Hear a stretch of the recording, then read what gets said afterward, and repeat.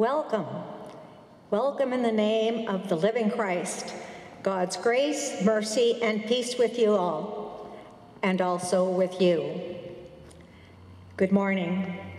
Welcome to Barrhaven United Church in beautiful Ottawa, Canada. With all the delights of summer, I'm so glad that you have chosen to spend some time here with us today. Reverend Carla will be back next week, excited and refreshed.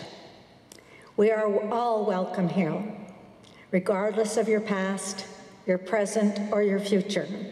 If you are seeking community and desiring to learn and walk the way of Jesus, you are welcome here.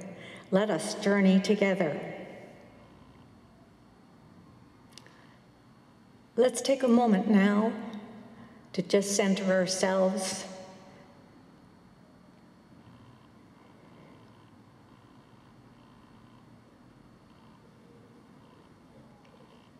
As we light the Christ candle, we are reminded that we are part of God and God is part of us, ever present and ever encouraging us in the way of love, light, and faith.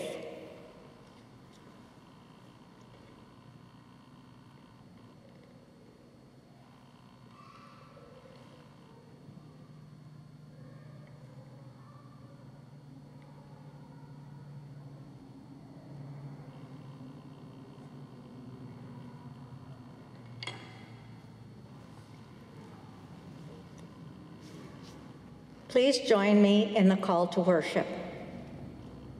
So it's Sunday again, and we have made the effort to join in worship. For one, it is not effort at all, such a part of the rhythm of our being. For each of us, it is a time to bring all that we are in God's presence.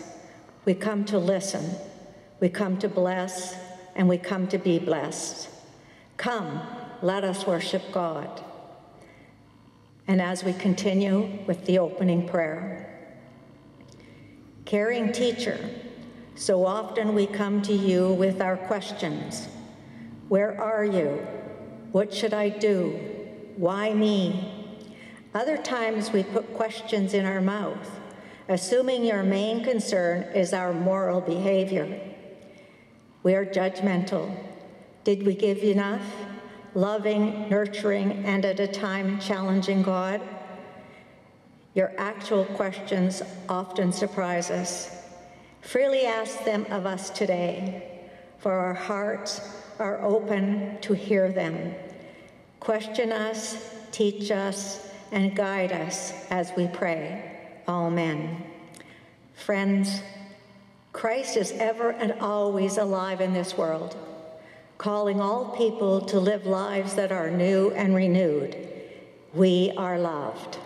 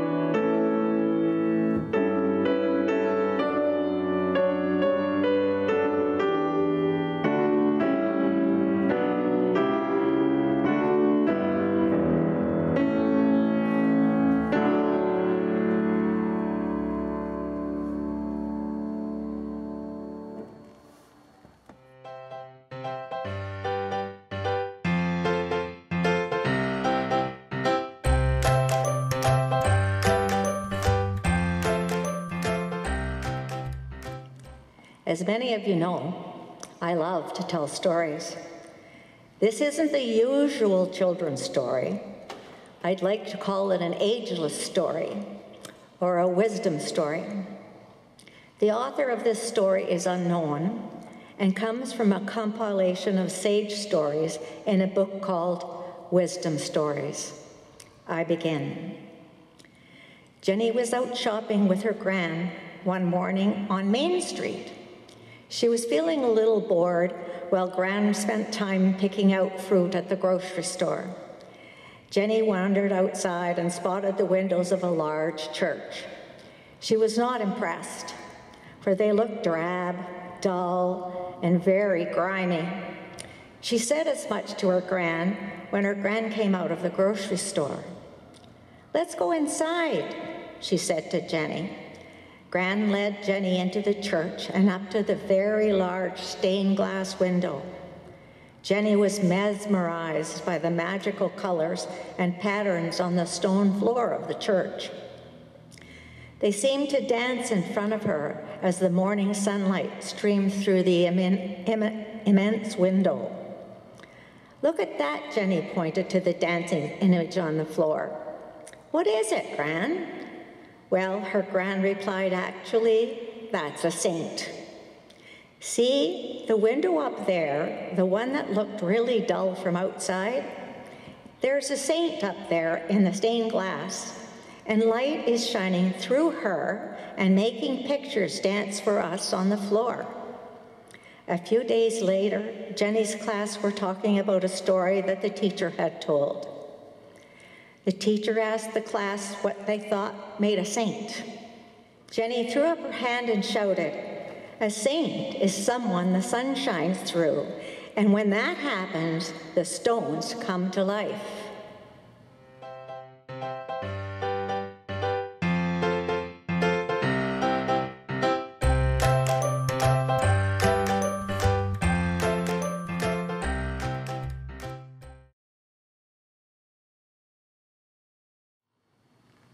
As we hear the scriptures, two questions arise. What is God's intention? What is our response? As we listen deeply to the reading, as we reflect on what we hear, there will be inspiration. There will be understanding. There will be action. Let us hear the word. The first lesson this morning is from the Hebrew scripture, Genesis 12, 1 through 9. Abraham's journey to Egypt. Now the Lord said to Abraham, "Go out from your country, your relatives and your father's household to the land that I will show you. Then I will make you into a great nation, and I will bless you. And I will make your name great, so that you will exemplify divine blessings. I will bless those who bless you, but the ones who treat you lightly I must curse. And all the families of the earth will bless one another by your name." So Abram left, just as the Lord had told him to do, and Lot went with him. Now Abram was 75 years old, and he departed from Haran.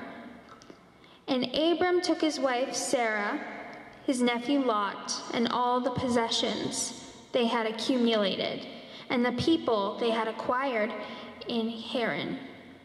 And they left for the land of Canaan. They entered the land of Canaan. Abram traveled through the land as far as the oak tree of Moreh and Sharon. At that time, the Canaanites were in the land. The Lord appeared to Abram and said, "To your descendants I will give this land." So Abram built an altar there to the Lord who had appeared to him. Then he moved from there to the hill country east of Bethel and pitched his tent. With Bethel on the west and Ai on the east, There he built an altar to the Lord and worshipped the Lord. Abram continually journeyed by stages down to Negev. The second lesson is from the Gospel of Matthew 4, 1 through 11. Jesus is tested in the wilderness. Then Jesus was led by the Spirit into the wilderness to be tempted by the devil. After he fasted 40 days and 40 nights, he was famished. The tempter came and said to him, "If you are the Son of God, command these stones to become bread." But he answered, "It is written, 'Man does not live by bread alone, but by every word that comes from the mouth of God.'" Then the devil took him to the holy city, had him stand on the highest point of the temple, and said to him, "If you are the Son of God, throw yourself down, for it is written, 'He will command his angels concerning you, and with their hands they will lift you up, so that you will not strike your foot against a stone.'" Jesus said to him, "Once again, it is written, 'You are not to put the Lord, your God, to the test.'" Again, the devil took him to a very high mountain and showed him all the kingdoms of the world and their grandeur.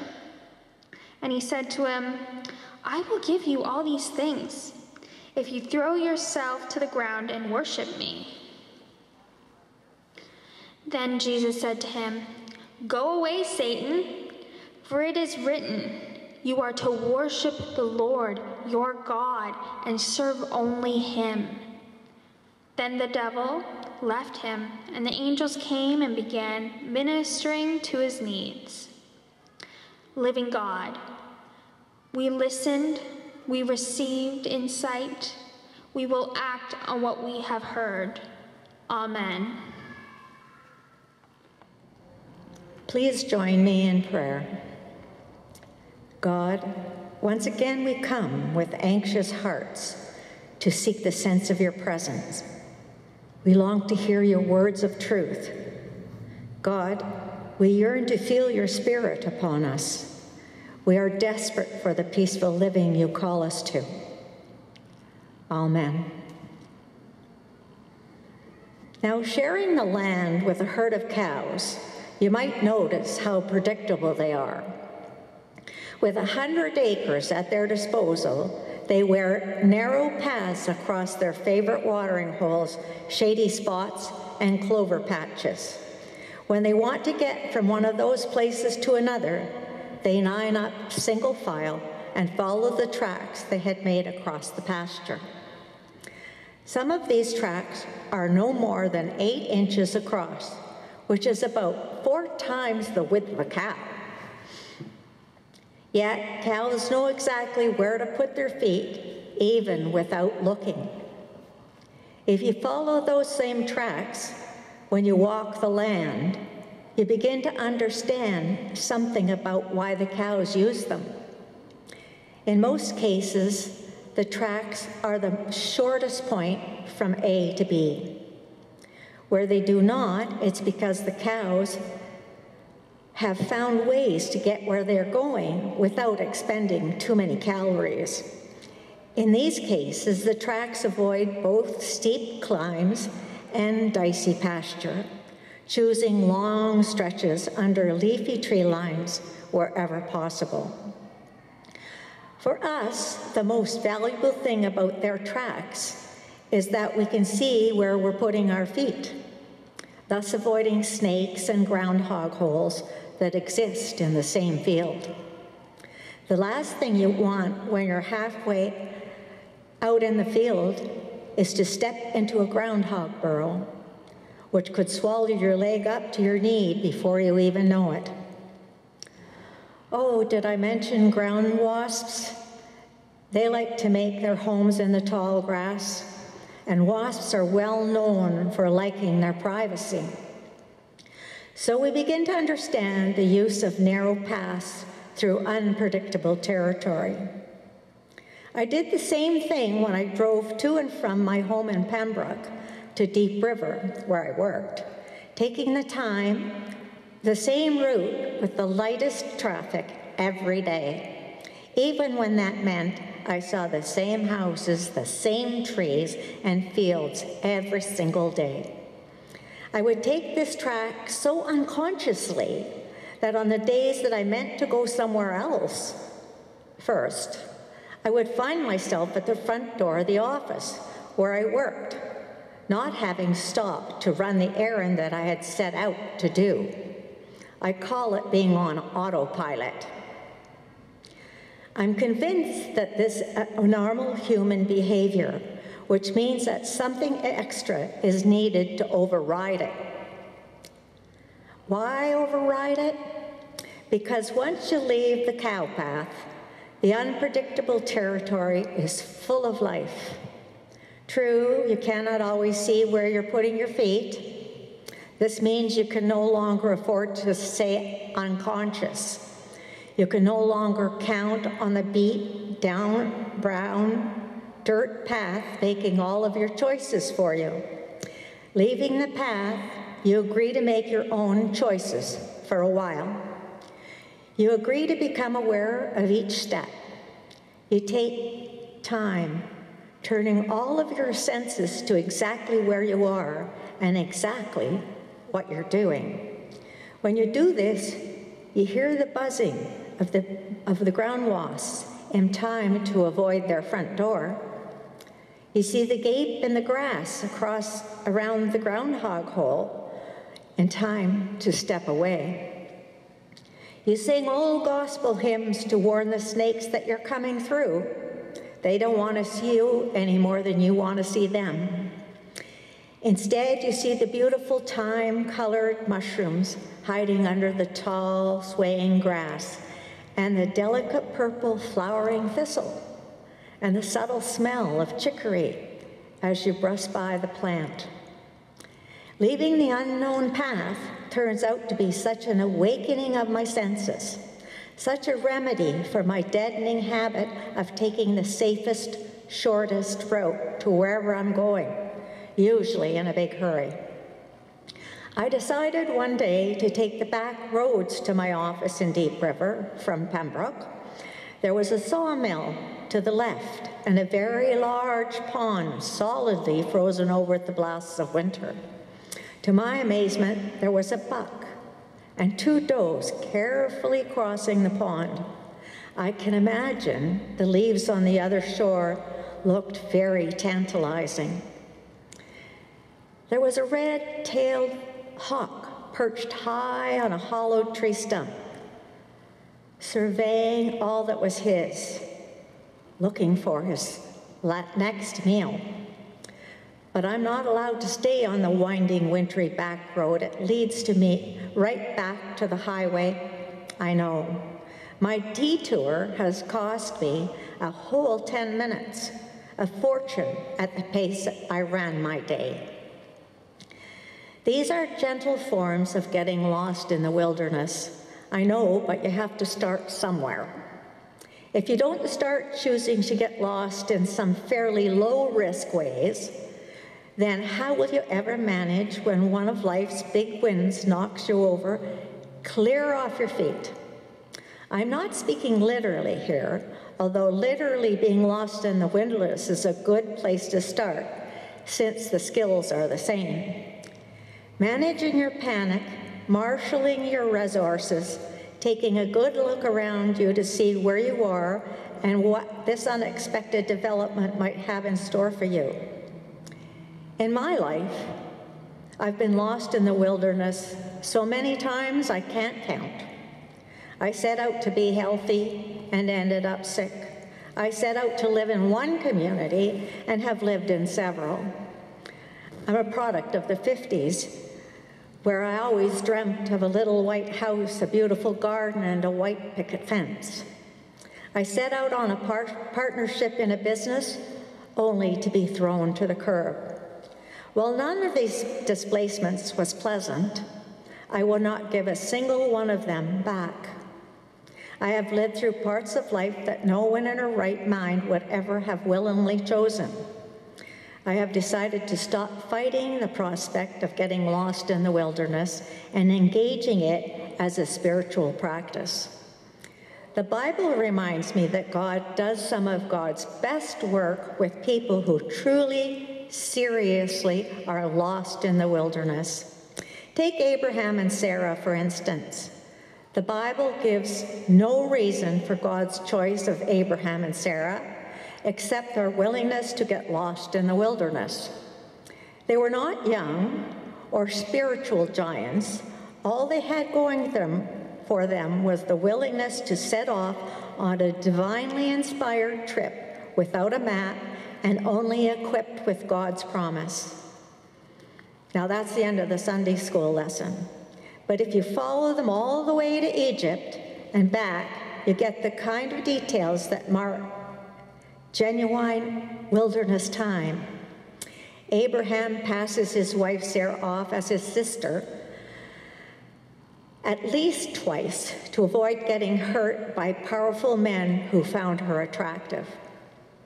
Abraham had terrible dreams in which God showed him the suffering that would come upon his descendants. Sarah got so tired of Abraham asking her if she was pregnant that she sent him to sleep with her maid, Hagar. By the time Sarah had her own baby, Hagar's son was big enough to pose a threat. So Sarah banished Hagar and her boy from the camp, sending him into the desert to die. And that is another lost in the wilderness story for another time. None of this would have happened if Abraham and Sarah had just thanked God for the interesting travel arrangements and said no. They would just stay home in Ur. But they said yes and consented to being lost in the wilderness. Long after Abraham and Sarah, their descendants ended up in Egypt again.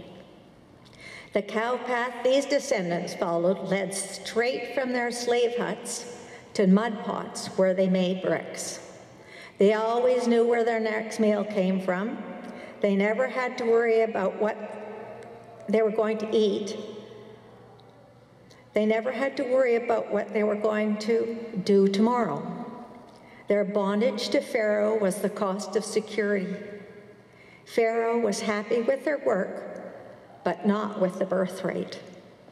When Pharaoh ordered the Hebrew boys killed, God's ears rang with a wailing cry. And he chose Moses, who narrowly escaped being one of those dead babies himself, to lead the people out of Egypt. The people needed 40 years in the desert to learn the holy art of being lost in the wilderness. By the time they reached their land of milk and honey, they knew how to say thank you and mean it. Elijah got lost in the wilderness while running from Queen Jezebel. Jesus of Nazareth consented to becoming lost in the wilderness to spend 40 days lost in the Judean desert, being tested by everything from wild animals to a scripture-quoting Satan.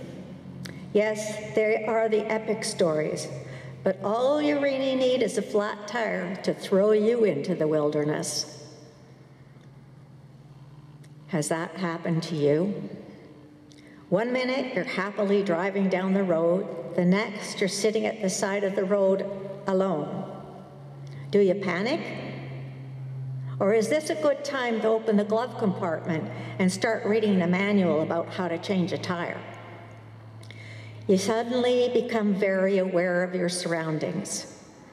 Something has happened. You are truly, seriously lost, even though you know exactly where you are. You are vulnerable at the moment. Your carefully maintained safety net has ripped. Sitting in the wilderness brings you into communion with people you have never met. There are people all over the world that would give their eye teeth to be sitting in your wilderness where there were no bombs and no guns being fired. If you listen to them, they may be able to convince you that the odds of your survival are very good. Popular religion focuses so hard on spiritual success that most of us do not know the first thing about the spiritual fruits of failure.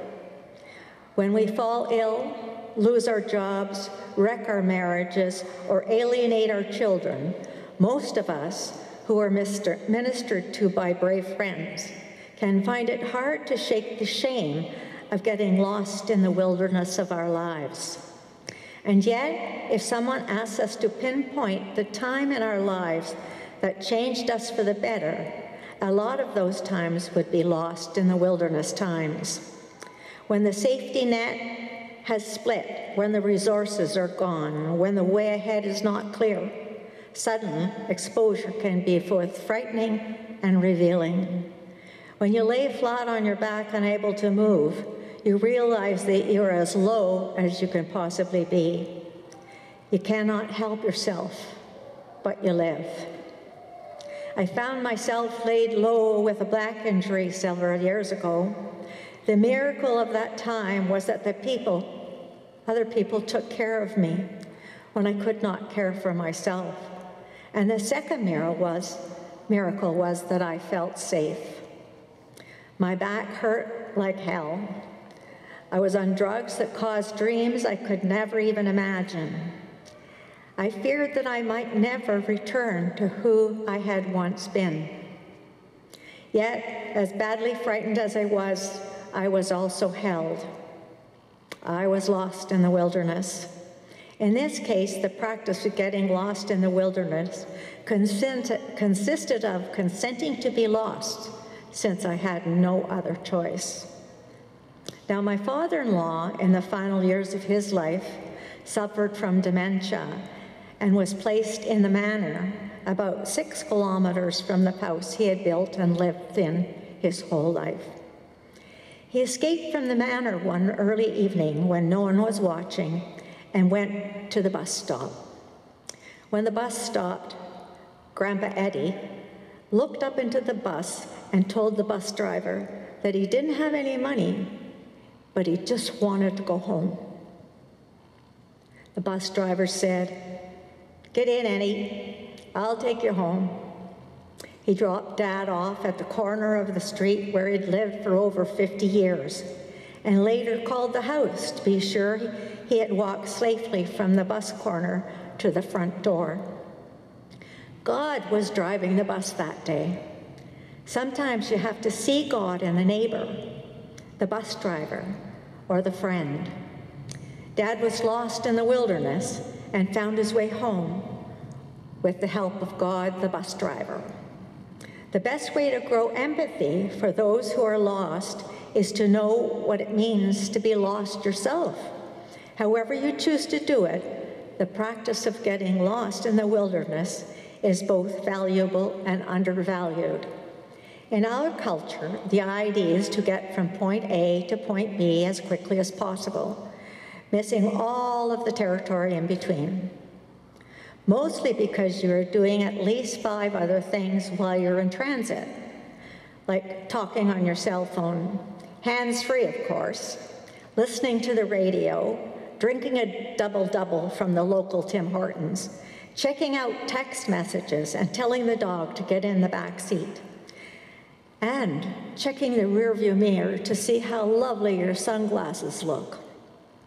Once you become lost, even everything except the dog and the cell phone suddenly become unimportant. The phone so you can call someone to come and find you, and the dog to keep you company. If you're not able to set priorities any other way, then getting lost in the wilderness may be the kick in the pants that you've been waiting for. You had better do it quickly, though, because getting lost in the wilderness business is getting more and more difficult now that we have GPS systems and smartwatches. You will think of other ways to get lost, or to accept that you really are lost already, through no choice of your own. It can happen anywhere in all kinds of ways. You can get lost on your way home. You can get lost looking for love. You can get lost between jobs. You can get lost looking for God. However it happens, take heart. Others before you have found their way in the wilderness, where there are as many angels as there are wild beasts, and plenty of other lost people too. However it happens, you could do worse than kneeling down, asking a blessing, and giving thanks for the many times you have been lost in the wilderness and God has taken your hand.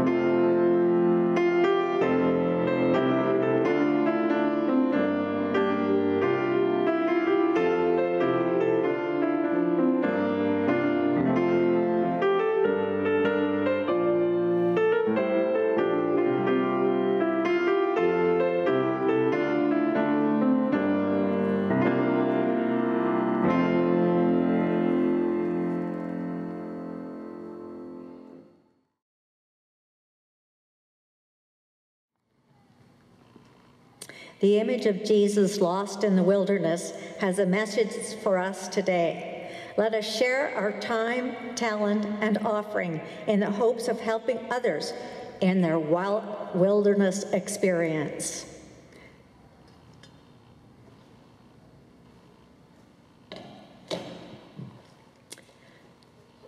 Will you join me in the offertory prayer? Generous and giving God, we give thanks for the many blessings and answered prayers we have, and we respond with humble gratitude as we reach out beyond ourselves. May what we have to share each blessings and answered prayers for someone else. And now it comes time for the prayers of the people. Please join me. Gracious and loving God, we come to you in prayer and lay our hearts before you.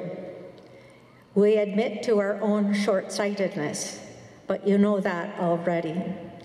God, lead us through the wilderness so that we can find solace in your way. Be our cloud by day and light by night. And when we reach the other side, we'll look back and all we'll see is your goodness.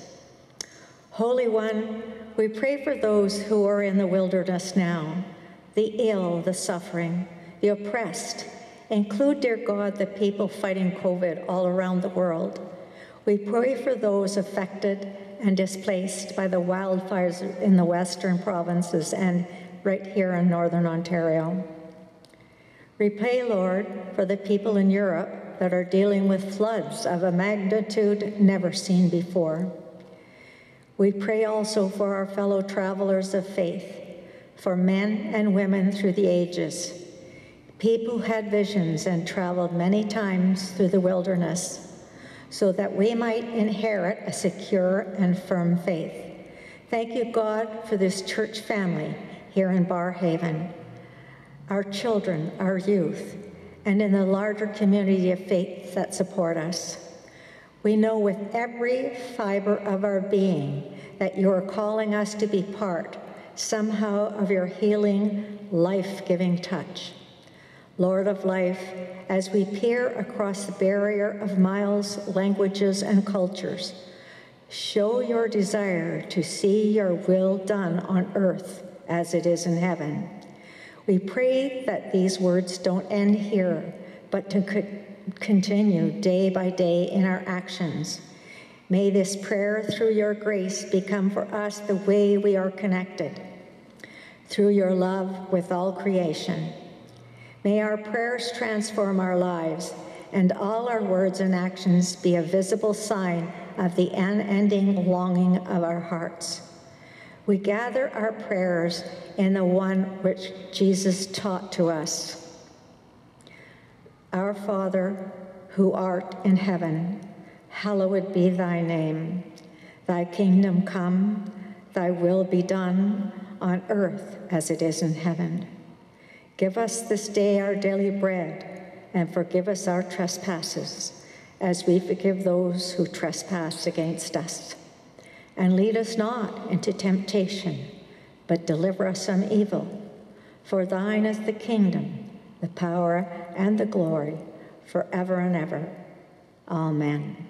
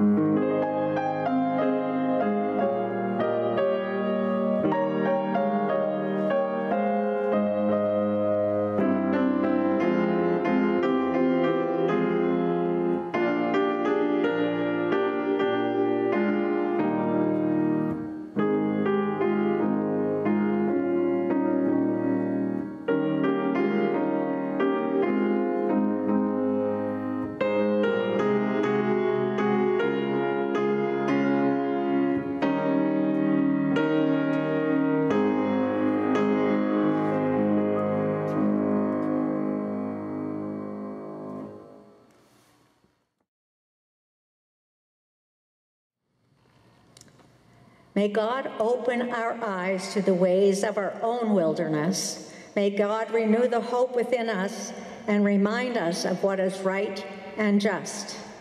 May the gentle signs of God's endearing love be in our hearts and minds always. Go out in this world with the grace of God the Father, God the Son, and God the Holy Spirit. Amen.